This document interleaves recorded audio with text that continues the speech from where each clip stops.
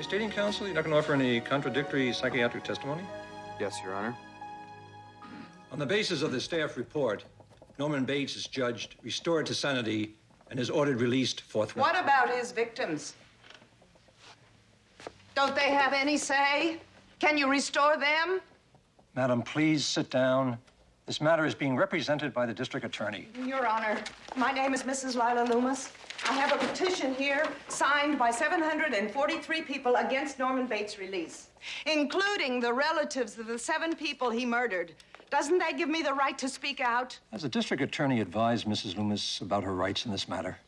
Yes, Your Honor. I explained that her petition had no effect on these proceedings. Have you explained to her that this hearing is a matter of law and not Don't emotion? you realize Yes, Your they're Honor. going to release a homicidal Mrs. Loomis, maniac? I'm going to ask you to sit down, or I'll have the bailiff remove you from this courtroom. If you have any further questions, please discuss them with the district attorney after this hearing. Why bother? It's all too obvious. Our courts protect the criminals, not their victims. Congratulations, Norma. Turning now to calendar number that all there is to it? 71143. That's all there is to it. People Let's versus go. Taylor. Let the record reflect the defendant is present with counsel.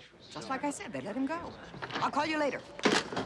Are you satisfied, Doctor? Turning a murderer loose on an innocent public? Mrs. Loomis, Norman was not convicted of murder. He was found not guilty by reason of insanity. And since he is no longer That is insane, just he has as legal much of a hocus right pocus. to his own life And when as he you or I. murders again, you will be directly responsible.